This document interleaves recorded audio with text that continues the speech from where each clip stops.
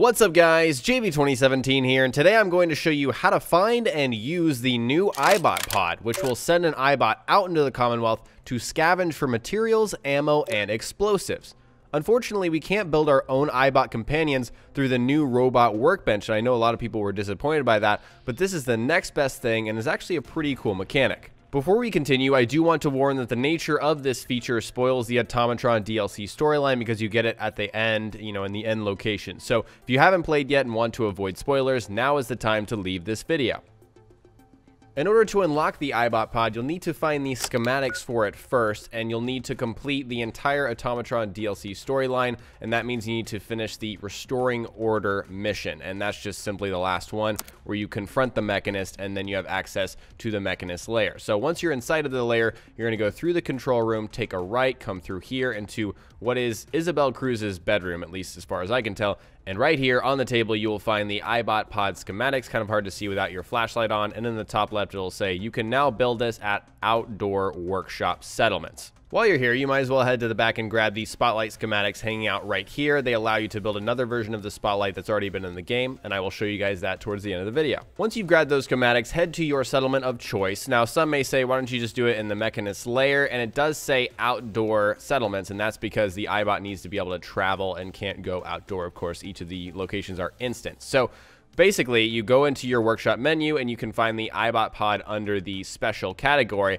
However, it will require 6 power in order to run. So you'll need to, make whatever combination of generators, or if you already have generators, just attach the wires in order to power this thing. As you can tell, I'm going to go ahead and build a large generator. Actually, I already had one in my inventory, luckily. So once you've got that, you can go back to the Eyebot Pod under the special category, and it will require copper, circuitry, aluminum, fiber optics, and nuclear materials. So you do have a little bit of a resource requirement in order to get your foot into the door. But once you've got it, of course, just attach the wire and you will be in business. Now you can head up to the terminal and choose what you want your Eyebot to scavenge for. You've got 3 options: components, which are materials, like your ballistic fiber, your aluminum, all of that, your ammunition, tons of ammo types, and also explosives. And within each category are a list of options, a pretty solid list. Unfortunately, it's not the full list of resources. I mean, there's like 20 to 30, I want to say, different resources in the game that could be in here, but there are, a select few in here, and actually some pretty nice ones. You're going to see I'm going to choose ballistic fiber here in a second. Ballistic fiber is a pretty rare resource, so it's nice that you're able to search for something like that. So once you actually do that, you can recall your Eyebot if it's in a location that you can't get to. I'll talk about that in a second. But once you do that, you're going to find your Eyebot just jumping out of this kind of Eyebot ranch or pen or whatever, and then it goes on its way. When you send the Eyebot out, it's going to give you a quest, a miscellaneous quest, automatically, and mark it on your map once it's actually found the item that you're looking for. So as you can see, you can go ahead and mark that on your map and actually track where the Eyebot is going. So you will need to pass a little bit of time in order to, let the Eyebot find your item. So I would say sleep for about 2 to 4 hours. Probably some, further away locations on the map are going to take about 4 hours, but I just slept 2 hours there, and you can tell it was already found by my Eyebot. Now, it's important to note that all the Eyebot does is mark this item on your map. It just shows you where to find it. All it does is locate the items, mark them. It doesn't actually grab them for you and bring them back. And I'm not sure if Bethesda place new items in the world to find, but in my experience so far, the Eyebot just finds, items where they probably already were, in certain locations where you could already find them, but the Eyebot just tracks them down so you don't have to look it up or whatever.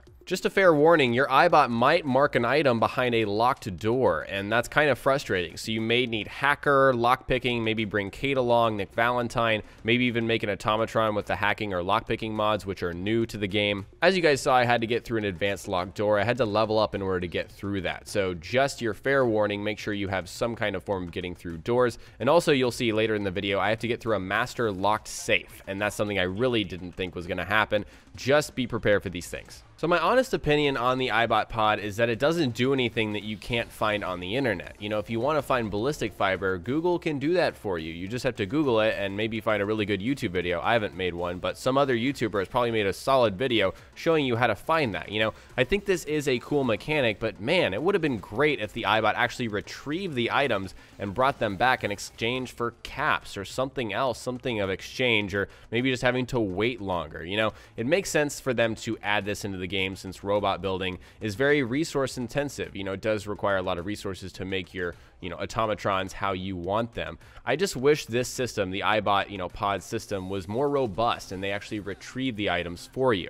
Not to mention, the locations that are marked on the map don't give you like a ton of resources. It's just one location where you can find some of that item. It's not like you're going to find, 20 aluminum in one place or 10 ballistic fiber. It's not like that, because that's not how it is in the vanilla game. You don't find 20 circuitry in a safe. That just doesn't happen. And so I'm just giving you guys a few things to think about with this Eyebot Pod. Now we're taking a look at the wall-mounted spotlight, which is what you unlocked from the spotlight schematic earlier in the video, and it's found under the defense tab. It provides the same defense rating as a normal spotlight that was already in the game, kind of an item that would patrol back and forth. I'm going to show you just a second here. The normal one right there just looks back and forth and kind of highlights enemies that are attacking your settlement.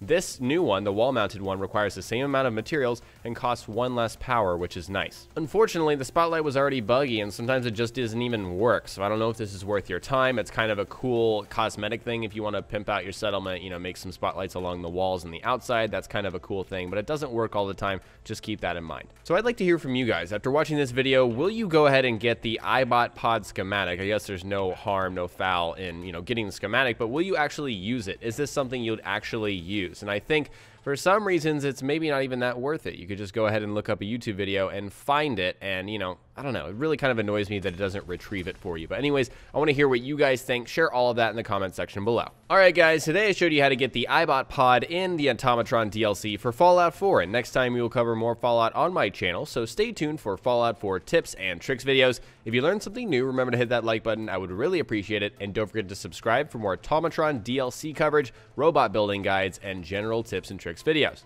Talk to you guys next time. Peace.